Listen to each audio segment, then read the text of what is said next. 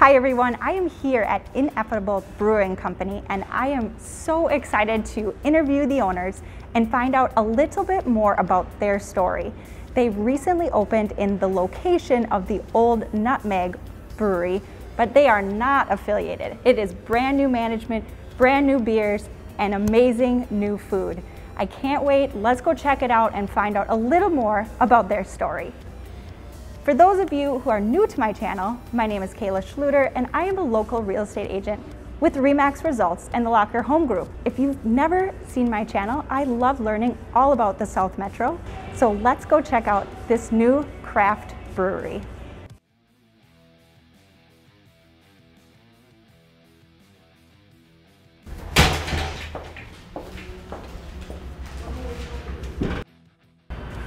Hi, my name is Richard Stein. I am one of the owners and brewers of Ineffable Brewing Company in Burnsville, Minnesota. So, opening and owning a brewery was always part of the plan, or it was a goal, you could say. It was an idea or a dream that we had had. During the first shutdown, or during the pandemic last year, our head brewer, Steve, and I, we worked together at a previous brewery, LTD in Hopkins. We were just having a conversation. We heard some rumors that some places were closing and we were kind of curious as to who was going away and started looking around. Found an ad for a brewery that was for sale in the Twin Cities. It was really vague, but just kind of, what it was, or, the size, what it featured, so on and so forth. I started doing some investigating. I had worked in Burnsville for a number of years before this at a previous job, so I knew the area, and kind of reverse engineering the information that I had, I figured out that it was in Burnsville, so I knew there was only one place. I decided for fun, hey, we were gonna pursue it, just kind of see what it was, or worst case scenario, it was a learning opportunity for next time, so to say.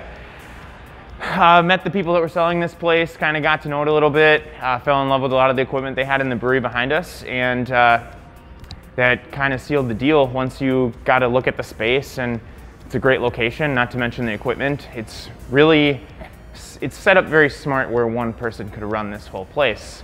So that's huge in our world for time and money and efficiency and whatnot. But our tanks in there are also kind of unique. They're custom built, but they were accidentally custom built as what's called a universal tank. So you can ferment beer and then carbonate in the same tank, and then you can hold it in there until you're ready to keg it off or do whatever you're gonna do with it. And that's also unique. There's no moving from tank to tank one step at a time. That saves you time, money, chemicals, man hours, everything. So, I mean, the combination of all of that stuff, it was just like, how can we not do this, even though, given the circumstances, you don't get many opportunities to walk into a fully functioning brewery and tap room without having to do more than just little things. I mean, in a nutshell, yeah, once we got here and saw the space, it was kind of too good to be true, and we took the leap, and here we are now. So one of the biggest things that drew us to this place was the space, obviously. You don't get big bay view windows like this in many breweries that I've ever seen, at least, but coming from working in a box all day, this is pretty awesome, whether it's standing in, running the tap room and watching the blizzard go by, or the sunset, or whatever it is that you're into.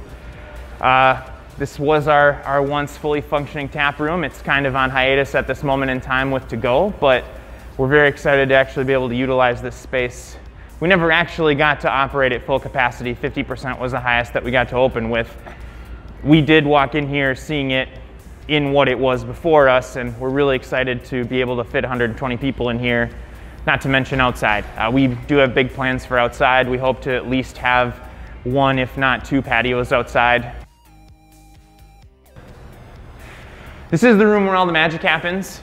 Still a big work in progress for where we want it to be, but these four were kind of designed as our fermenters, and then these four were designed as brights. The kind of cool accidental thing that the person that put this room together did was he actually designed all these tanks with all of the fundamental pieces you need to use them as uni-tanks, is what we call them anyways, the universal tanks I talked about.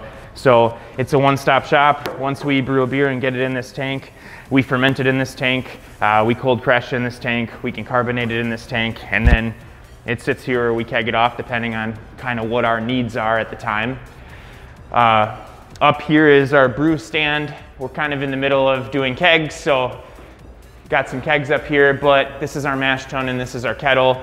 So essentially we mash into this tank and then we convert sugars in our grains, so to say. And then as we transfer it into here to boil it, we rinse it. And then that's where we kind of extract everything that we need.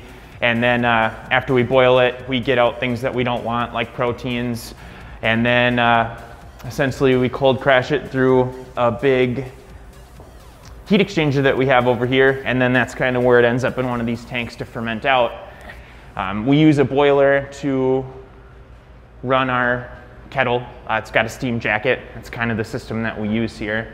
That's kind of what we do here, the endless process of brewing beer and then fermenting it out, kegging it, serving it, so on and so forth. But it's just really nice because it's efficient, so there doesn't have to be 3 people in here. One person can run this whole place.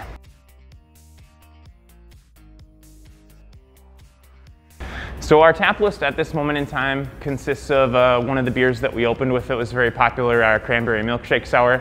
We kind of kept some of that and brought it back for fun, just so that people could enjoy it again. We have a Hefeweizen, a blonde ale. We have a white stout, which is kind of like a coffee chocolate blondish looking beer. It's kind of meant to mess with your head. An oatmeal stout. We have both a hazy IPA and an American IPA. We have kind of a Kolsch cream ale hybrid. Call it our creamy Kolsch. I would say our Belgian double is the star of our show personally. I think that was a really awesome executed beer. And then we've been doing a lot of special releases through COVID just to kind of keep things fun and interesting for people. At this moment in time, we have a pineapple Hefeweizen, which was a really popular beer from when we were open earlier in the year. Things coming up next would be, we have an American Porter. You should see that in the next few days. We've had an Oktoberfest that's been lagering for about 2 months now, so we're excited to finally have that come out. That should end up being really good. An Irish Red Ale, which is very much like an amber ale, should be coming around sooner rather than later. We do have another batch of higher ABV sours that you should be seeing shortly. And then our big send-off to 2020 was the beer that we were most excited about. We called it Hindsight 2020. It's kind of a culmination of things that we learned over the last year and kind of what we want to move into, but it's going to be like a winter spice beer. It's a winter white wheat ale, kind of combined with winter spices, and then we fermented it with champagne yeast, so it was kind of our like farewell 2020 beer.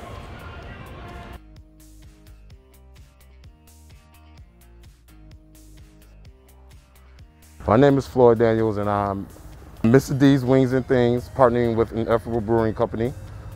Right now, you can order whole smoked wings. We have fried wings. When you put your order in, it'll take about 30-35 minutes for your order to be ready if you're ordering wings. About 10 minutes for the fried wings inside with the fries and the mac and cheese and the beans. But I like to take my time a little bit on the smoked wings because I like to get that real feeling, that real taste, that smell when you open up your box. Or it takes about 30-35 minutes for me to smoke it and have it hot and ready for you. The last thing I want to mention is you can order all of their beers right online and their food items. So you can have the convenience of just running into the store, picking them up. They'll have them ready for you. And it's a great way to support your local business. Thanks for listening, and check out my other videos now and in the future. Take care.